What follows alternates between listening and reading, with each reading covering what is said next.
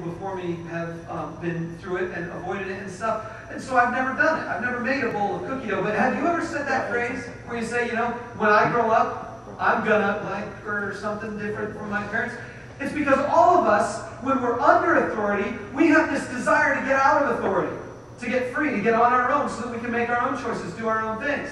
And our country is exactly that too. I mean, it was founded on a statement that says we hold these truths to be self-evident, that all men are created equal. And before that, in the early part of the Declaration of Independence, it says, when in the course of human events it becomes necessary for one group of people, I'm paraphrasing now, for one group of people to say no to those that are in authority over them, then the rest of the statement comes, the war comes, and we revolt and we win and we move on and we become this amazing thing.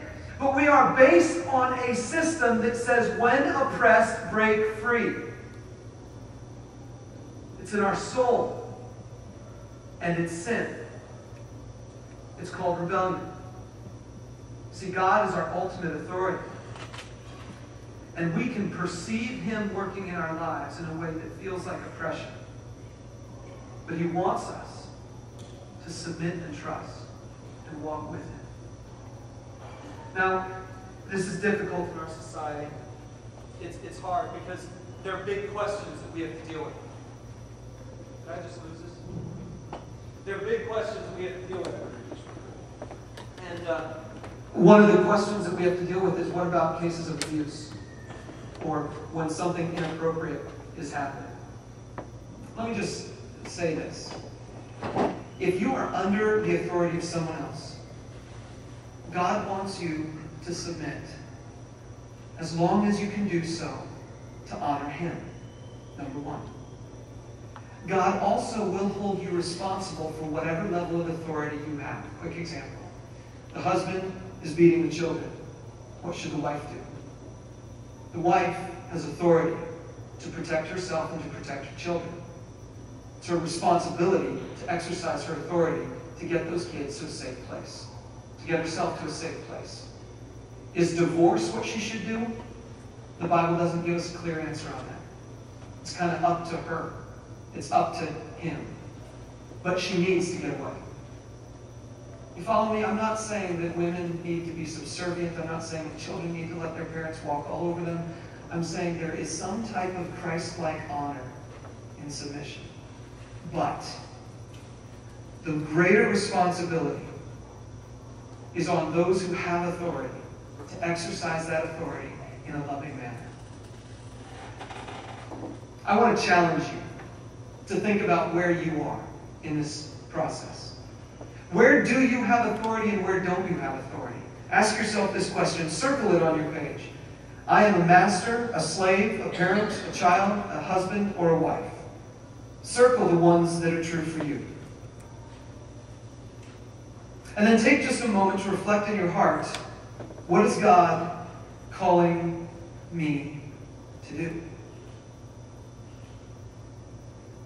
I don't have anywhere near enough time to go through the details of the practicalities of some of the interpersonal relationships of bosses and employees. And especially today, I don't have the time to go through all the details of husband and wife interactions. And so I encourage you, if there's something in here that I've said that's offended you or that you're not sure about, please just talk with me. Let's sit down and look across the Bible at each other and have a discussion about what maybe this actually means. But I believe Paul is calling us to something deep that our culture can't touch. That perhaps if we were to grasp this, we might be able to recognize something deeper in ourselves. But the bottom line is simply this: that if you can imitate Jesus wherever you are, you know you're deep. That's the first thing. Now, I had to take this long detour to go through this kind of difficult topic, and we might deal with it in full some other time. But the rest of this passage is easy, it's fast, we're going to handle it quickly. So let's keep reading, okay? We're going to move on, and we're going to look at the rest of these verses here. So would you flip your page over? And here is the next blank you can fill in. The first one was imitating Jesus. The second one, you know you're deep if you can pray with thankfulness for God's work. You know you're deep if you can pray with thankfulness for God's work. Look with me at these verses. Verse 2, chapter 4. Devote yourselves to prayer, being watchful and thankful. And pray for us too, that God may open a door for our message, so that we may proclaim the mystery of Christ, for which I'm in chains. Now, hang on there. Paul just, in a few short words, said a lot that can just blow right past us. He said, for which I'm in chains. So far in this book, we haven't heard Paul talk about the fact that he's in prison.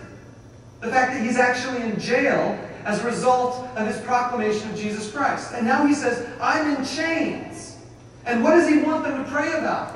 Does he want them to pray that he gets free? Does he want them to pray that his life is spared? What does he want them to pray about? No, he wants them to pray that God would open a door for the message to go out.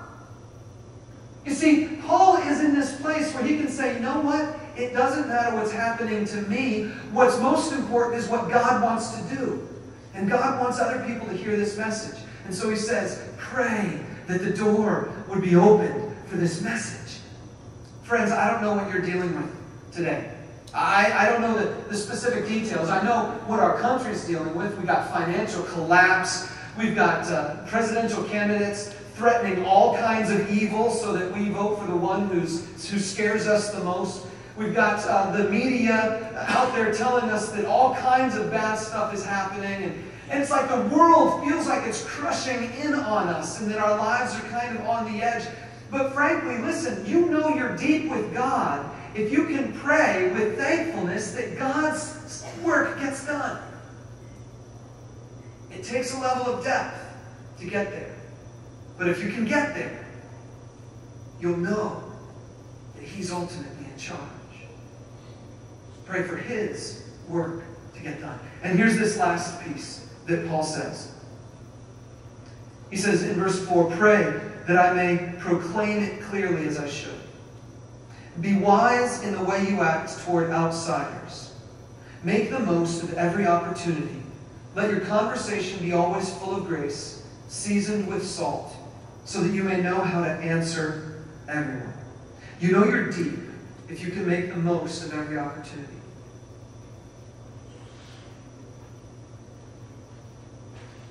If you live a life that imitates Jesus, if you pray and ask for God to open doors,